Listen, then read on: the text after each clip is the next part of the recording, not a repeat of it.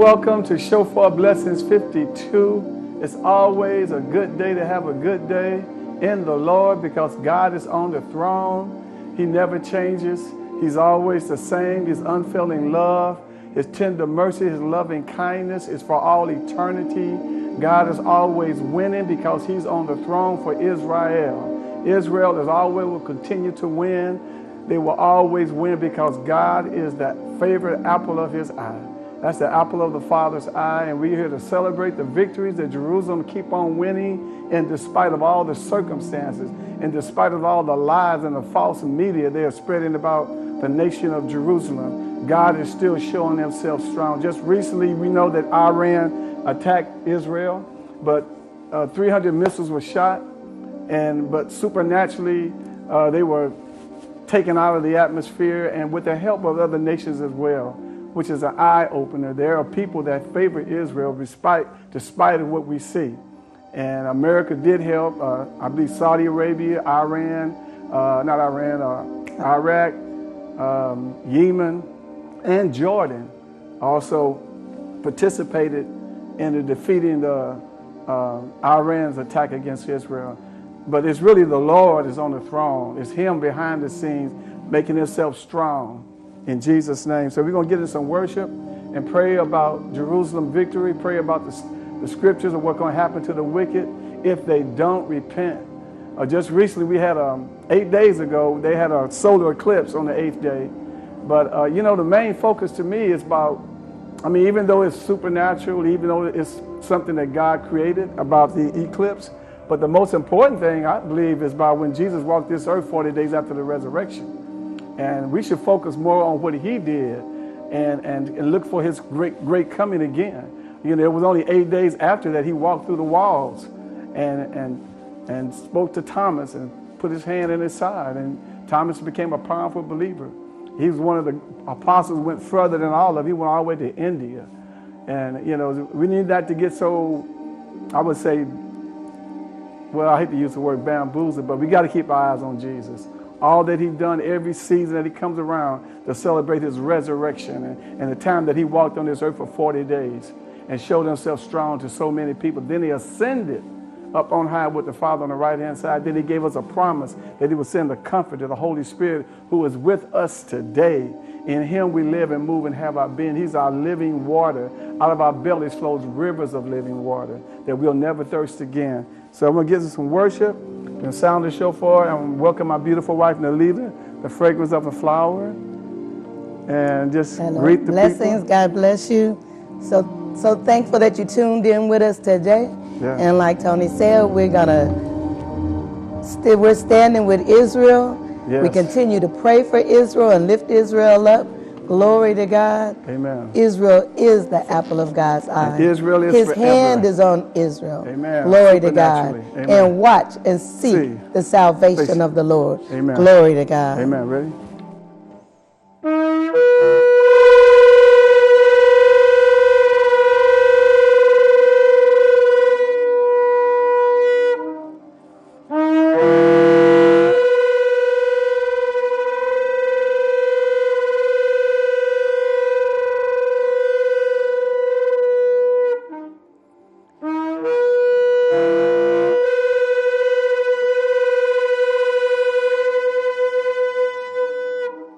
Hallelujah. Hallelujah.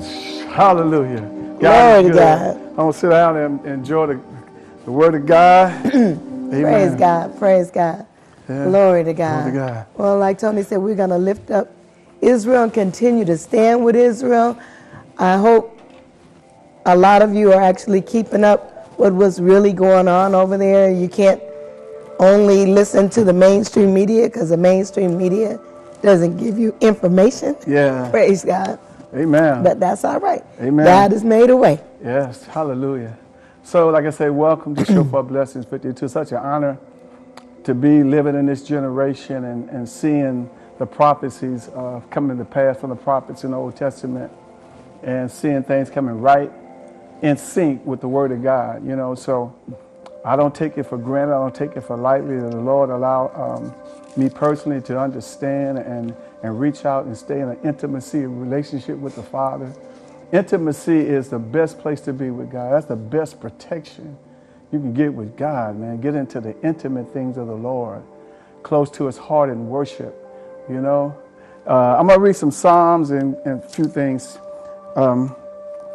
Psalms 1 talks about the righteous and the wicked.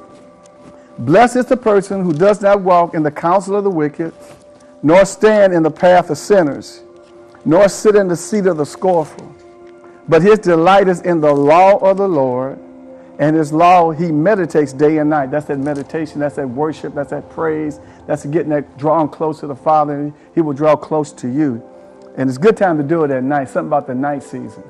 You know, something about that quietness when there ain't a bird flying in the sky and you just meditating on the Lord and thinking about the goodness. And for me, that's when all the worship songs come to me, when that still, said be still and know moment, you know, the aha.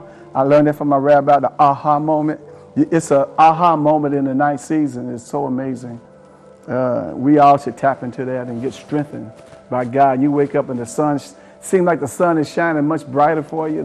The air feels much cleaner, and you start noticing all the beautiful birds in the air and all kind of good stuff. Just recently, we have a tree in front of our house, and man, it was a sparrow, a squirrel, and a dove in front of our yard, and it was my wife feeds them. They all sit down. They didn't have no problem about and the hummingbird and the hummingbirds.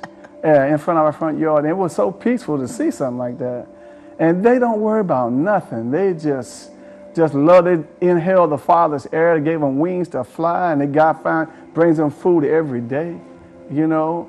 And they all are sharp. You can't touch them. They're so quick. I mean, God created them such an amazing technology that God created right before our eyes. And we're looking at what AI is doing. Look at what God already created in front of us. You know, but He's the divine intelligence, not no artificial intelligence. Amen. Anyway, let me go to this again. And in His law, He'll meditate day and night. He will be like a tree planted by the streams of water, which yields its fruit in its season, and the leaves does not wither. And whatever he does, he prospers. And whatsoever he does, he prospers. Amen. So want to prosper, get on your knees and worship God. I mean, that's the best prosperity. Get in the night season of God and prosper in prayer, prosper in drawing closer to the Father. You know, the material things is good, but it's the spiritual thing. Whatsoever he does. So what about the spiritual things? Whatsoever we do together as one in the body, being a one new man. In Him we live and move and have our being. That's true spiritual prosperity. It's getting to the presence of God. And when we cry out to Him, He hears our prayers and He answers. We trust in God. He's a God that never fails. Amen. Hallelujah. Amen. So Amen. Be it. Okay, this is number 4. The wicked are not so. Woe to the wicked, because they do not want to prosper spiritually with God. The wicked are not so, but they are like chaff which blow with the wind blows away, like, whew, they're gone. Therefore the wicked will not stand in judgment, nor sinners in the assemblies of the righteous. For the Lord knows the ways of the righteous, but the way of the wicked will perish. Woe to the wicked who don't repent. Amen. Over here in, you have something you want to share real quick? Sure. I'll read Psalm 11. Okay. When things are going on and like Israel surrounded around all sides by enemy, trying to attack and missiles coming at them, taking refuge in the Lord. Psalm 11, the Lord a refuge and defense. Yes. In the Lord I take refuge. Woo-hoo. How can you say to my soul, flee as a bird to your mountain? For behold, the wicked bend the bow.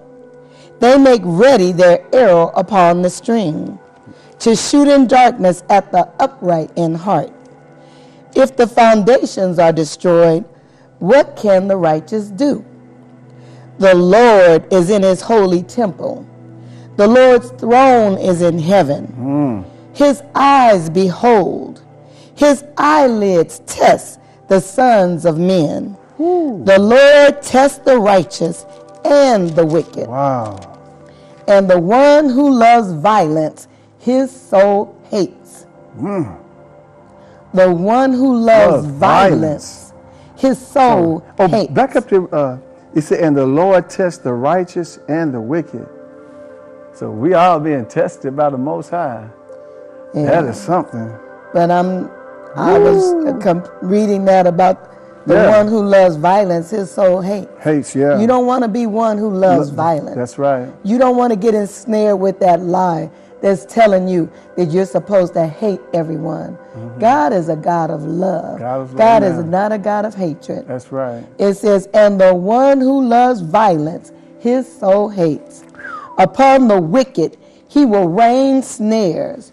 Fire and brimstone and burning wind will be the portion of their cup. For the Lord is righteous. He loves righteousness. The upright will behold his face. The upright. I want to behold the face of the Father. Amen. Glory to God. Glory to God. That's so beautiful, sweetie. Man, we should. Well, let me read something. I'm going to read Psalms 3. Psalms 3:7. It says, arise, Lord, save me, my God. For you have struck all my enemies on the cheek. You have shattered the teeth of the wicked. Salvation belongs to the Lord. May your blessings be upon your people, Selah. Hallelujah. And I put something in there and it said, you shattered the teeth of the wicked. And this is me. This is what I did one night. I said, let their tongues get stuck to the roof of their mouth when their teeth get shattered by the Lord. That's me. That's my decree and my decree against those who want to. Praise God. Yeah. Yes. I'll read one more. I'll read Psalms 12. Psalms 12. It says, God, a helper against the treacherous. There is a lot of treachery going on right now. It almost sounds like something out of an old cartoon. I remember Rocky and Bullwinkle and Boris and Natasha. Boy and Natasha. The old cartoon. Yeah, they were from Lord, take me back to the old cartoon. There's so much going on right now. You're like, Lord, what's going on? How all this evil coming together against God's righteous, against God's anointed, against those that love God, and against God, against the kingdom of God. Yeah. But listen, God, a helper against the treacherous. Help, Lord, for the godly man ceases to be. For the faithful disappear from among the sons of men. They speak falsehood to one another with flattering lips, and with a double heart they speak. Yeah. May the Lord cut off all flattering lips, the tongue that speaks great things. Who have said with our tongue, we will prevail. Our lips are our own. Who is Lord over us? Because of the devastation of the afflicted, because of the groaning of the needy, now I will arise, says the Lord. I will set him in the safety for which he longs. Wow. The words of the Lord are pure words, as silver tried in a furnace, on the earth refined 7 times. Man. You, O Lord, will keep them. You will preserve him from this generation forever. Yes. The wicked strut about on every side when vileness is exalted among the sons of men. Yeah. Look at a time like this. Amen. When vileness is being exalted above the sons of men. Amen. when righteousness is being called evil and evil is being called righteous. Yes. Hallelujah. Right. Lord, I thank you, Thank you, that Father. you're a helper against treacherousness. Yes. Thank you, Amen. Lord. Amen. Yeah, I want to read Psalm 7. Psalm 7, I'm going to go to the 6th verse. It says, Arise, Lord, in your anger. Raise yourself against the rages of my enemy, and stir yourself for me, for you have ordered judgment. Let the assembly of the people encompass you, and return on a high over it. The Lord will judge peoples. Vindicate me, Lord, according to my righteousness and my integrity that is in me. Please let the evil of the wicked come to an end, but establish the righteousness. Hallelujah. For the righteousness of God puts hearts and mind to the test. I'm going to read that again. Psalms 7, verse 9. Please let the evil of the wicked come to an end, but establish the righteousness. For the righteousness of God puts hearts and minds to the test. My shield is with God, who saved the upright in heart. God is a righteous judge, and God shows indignation every day. So I'm talking about if one don't repent. I'm going to go with this. Now, if one does not repent, he will sharpen his sword. Say it again. If one does not repent, he will sharpen his sword. Otherwise, it's going to sharpen the sword is making it ready to do something, right? He has bent his bow and taken aim. If one does not repent, he has prepared deadly weapons for himself. If one does not repent. Good time to repent. It's a time to repent. Good time to repent. Good time to repent. If you've been on the wrong side of the Lord, yes, it's a good time to repent. Glory to right. God. He make his arrows a fiery shaft, and said, behold, an evil person is pregnant. An evil person is pregnant with injustice. Can you imagine you're so evil you get a belly full of injustice? Looking like a big old 9-month, walking around and look like, I ain't going to say Buddha, but anyway, I ain't going to say. Behold, an evil person is pregnant with injustice, and he conceives harm and give birth to lies. Boy, who do you know who always giving birth to lies? We got leadership in this world and in our country is pregnant with injustice. They're conceiving harm to people, coming up with creative and witty stuff to kill humanity with all kind of wrong kind of chemicals in your body, shooting stuff in the air, where innocent babies come out of the womb, got to breathe that stuff, and they end up with problems. I'm talking about the stuff they shoot in the air. That's evil. And you conceiving harm to people. I'm talking about here in America and throughout the world. He said, behold, an evil person is pregnant with injustice, and he conceives harm and give birth to lies. People are always giving birth to lies. They can't give birth to truth because they are the father of lies. That's why they give birth to lies. He has dug a pit, hollowed it, and has fallen into the hole which he had made. It reminds me of what happened with the tunnels over there in Hamas's building. They got in those tunnels and they didn't know they were digging their grave. They didn't know they were digging their own captivity. They didn't know they were going to be running through them tunnels trying to get away. And they still running. Amen. That's another story. And God is good. He has dug a pit and has fallen it out. He has fallen into the hole which he has made. His harm will return on his own head. His harm will return on his own head because he has conceived harm that give birth to lies. In other words, those who dig a pit of wickedness, they will reap the fruits of their own wickedness. Amen. And his violence will descend on top of his own head.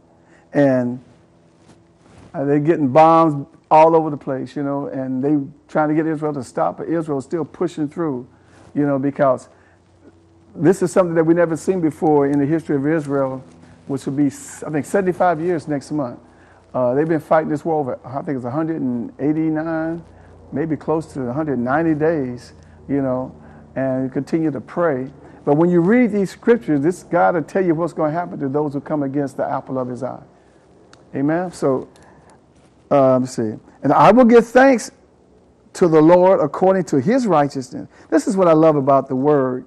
You can see how God would judge somebody, but God always bring you back to worshiping the Father. Stay close to him and worship, draw close to it. Even because it's not the desires of the Father to kill, to wipe out the wicked. The thing is the wicked will repent, turn from their wicked ways. But in the scriptures, you'll follow through Psalms.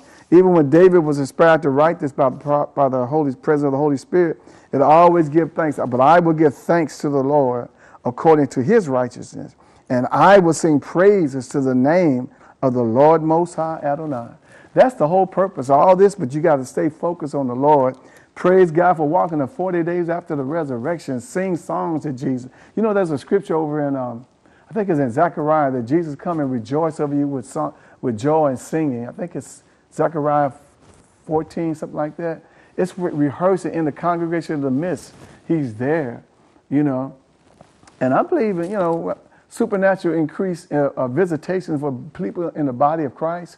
This is the season we need to draw closer to the Father like never before and look at the beauty of his creation and win people to be a light shining in the darkness. If the Lord leads you to share the gospel with somebody or pray with someone, and do it. You know, wherever you go, everywhere you go, we should be a light in the kingdom of God, our Father and our Savior.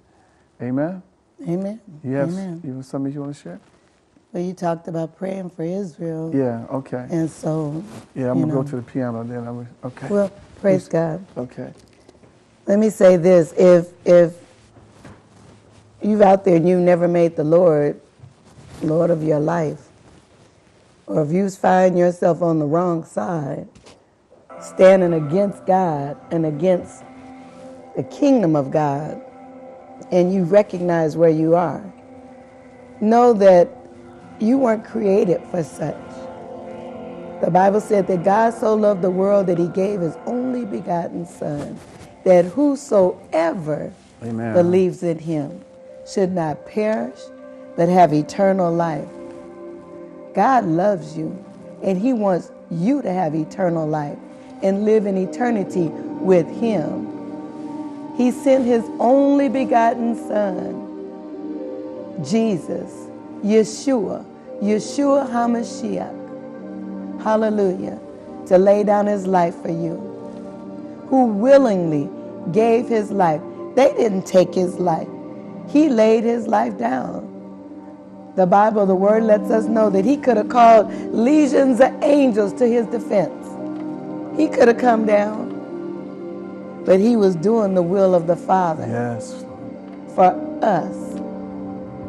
So won't you accept him today and what he's done for you? All you have to do is believe it with your heart and confess it with your mouth, and you shall be saved. Glory to God. And then once you get saved, ask the Lord for the Holy Spirit, the precious Holy Spirit that will come in you and live in you, will teach you all things and bring all things to your remembrance that you have need of, with the evidence of speaking in other tongues. All you got to do is ask. If you ask, he won't give you he said if a son asks his father for a fish, is he going to give him a scorpion? Of course not. Our Heavenly Father is so much better than we are. Praise God. All right, Tony. Hallelujah. Hallelujah. We want to go out. We want to continue to pray for Israel. Yes. Glory to God. Okay. Father, we just pray for Jerusalem according to your word, Father. Thank you that you show yourself your second strong coming, Jesus. to Israel, Father. Thank you, Father, that you Thank show you, Lord Jesus. your mercy, your loving kindness. Thank God. you for your mercy, your holy and your compassion, love. God. Thank you moving for your throughout compassion. the land of Israel, God. Thank and those you, that Lord. don't know you as Lord and Savior, Father, we pray that you visit them in dreams and visions, that you touch their heart and show yourself Thank strong you, to Lord. them, Father. That you protect Thank the you, innocent Lord. children, Father God. Yes, Heal Father. the hurt, God. Heal the wounds, God. You are God of supernatural increase, God. Nothing is impossible that you can't do if we ask you in faith, Father. So, Father, we speak life. We speak healing. We speak life. We speak your protection, God. We Stop speak your judgment, angels, Father. God, to be on assignment, Mercy. Lord. In our family Mercy and all of our coming loved from your ones here in throne, America. We pray for this nation, God. Let your mercy Surround cover us the with earth. your blessings, oh God. Surround us with your joy and your peace, my King and my God. To you alone are worthy of glory. You're worthy of praise, Father. And there's no one so worthy, Father. No one so worthy like you, Father. Thank you, Holy Ancient of Days. Thank you for your love. Thank you for your mercy, God. Thank you for what was written in the book of life, our names, Father. Thank you, Father, for writing humanity's name in the book of life, Father. Before we even knew about, we had to repent, Father.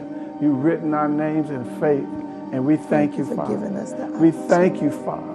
We thank you, your King, Majesty. King Majesty, your anointing reigns and rules over the hearts of men and every leader on this planet, God. We give you all the glory, King Majesty, worthy of glory and worthy of praise. In Jesus' name. Hallelujah. Glory to God. Hallelujah. And Father, we thank you. We thank you, Father, for continue to have your hand upon Israel, Lord. Father. We thank you and praise you, Lord, for Jerusalem, the place of the second coming of the Lord Jesus Christ. We thank you and praise you that no devil in hell can stop what you've already predestined and foreordained, Father. We give you praise, we give you honor, we give you glory. In the matchless name of Jesus. So we say to the world and all the nations of the earth, come to Yeshua, come to Jesus. He's the only true way to get out of all of this stuff, is get your minds focused on the Most High God. He is the way, the truth, and the light. And that light is shining brighter every day. All you got to do is get into that intimacy with God, and miracles will happen in your life. Amen? Amen. Release the sound of the shofar.